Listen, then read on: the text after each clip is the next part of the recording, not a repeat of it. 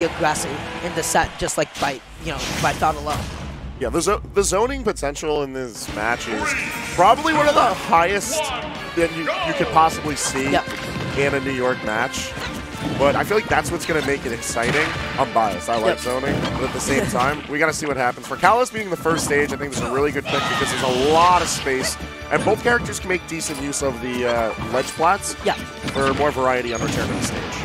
And right now, you just see actually just racking up so much damage. You see Tony actually being the aggressor in the set, wanting to go in on Extra O, and that's definitely what Extra O wants to be, but almost getting the tech chase with the C4 there, but not guessing that he was going to tech inwards. Well, regardless, right now, really great usage of the up B out of shields from Extra O, getting just really solid damage from them. And I just love how much he's controlling Tony's space with the boomerang, with the arrows.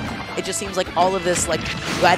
Woo! All right, bit of a spicy one. Boomerang on the comeback, even the confirm it to down air. I've noticed that Extra O likes to use that move a lot for his pressure. Is that just like a typical trait of his?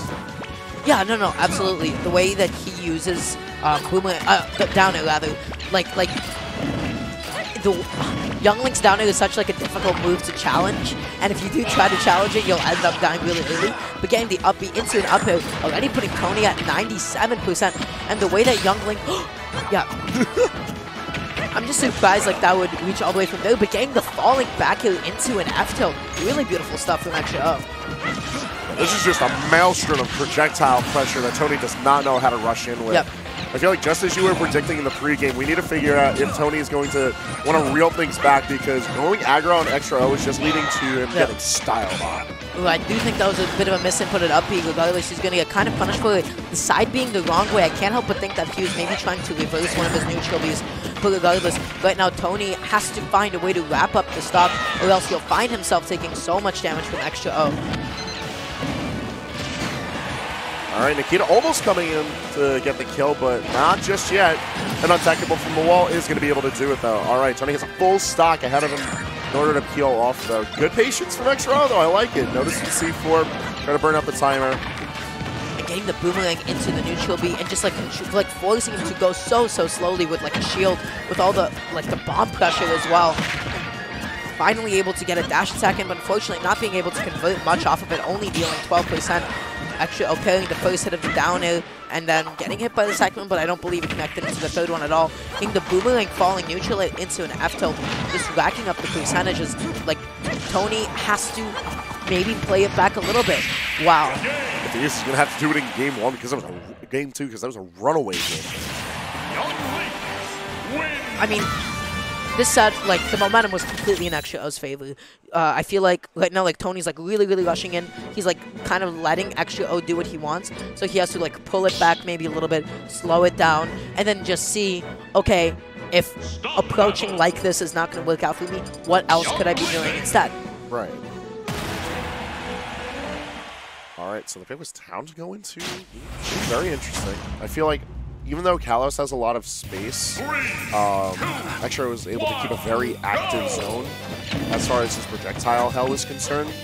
Much the same can be said about how Town and City's active space is, although I guess the platforms will give more of a variety to how Snake can control space. Because on Kalos, because of just like the large flat zone between them, it's very difficult to actually get in on a character that's just sitting on the platform, right? But Tony, trying to dash back with the C4, perhaps just trying to reset it. Regardless, this is a completely different game than we saw game one. Extra O started to bring it back with a down tilt forward. Right now Tony is off stage. Extra O choosing not to commit too much of a ledge trap scenario, understanding that, hey, he's a little bit of a too early of a percent. I'm just going to set up projectiles. I love that up B from Extra O actually, because Nikita is going to be a really like tough customer for Young Link to deal with. Young Link has a linear recovery, not a great hitbox on the way up.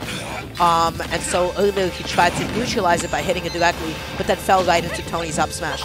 So he has to find a way to play around both the Nikita and the up smash, which is just going to be super difficult. Tony seems really comfortable with controlling the space here on Talent City. This is a much more dire situation for Extra O to be in as far as at least getting through the spaces, because now the war zone belongs to Tony. He's got the stock lead, and we're seeing a bit more of that reactionary play I was kind of hoping to see earlier, because Tony's not really starting up the groove until he knows he has that safe space to establish projectile control. Ooh, really great forward. I do believe Tony dropped the shield preemptively, not expecting the second hit of the forward, or maybe it's just shield poke. Not entirely sure what happened there. Regardless, it will be working out for the Xeno. 47%, not too big of a deficit whatsoever. And now we just see a little bit of that more aggressive play coming from Tony. But Xeno capitalizing on it, dealing so much damage with like a grab and a couple of projectiles.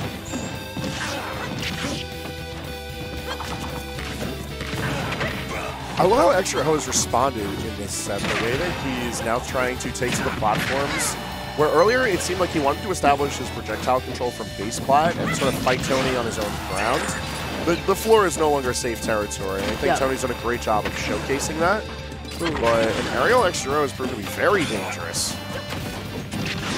And Xeno, like, I love what he's doing with like the jump air dodges off of ledge, but Tony has to capitalize on that really, really soon, because it seems like Xeno is getting away with it for free, but the run-up dash attack was that a pivot cancel F tilt.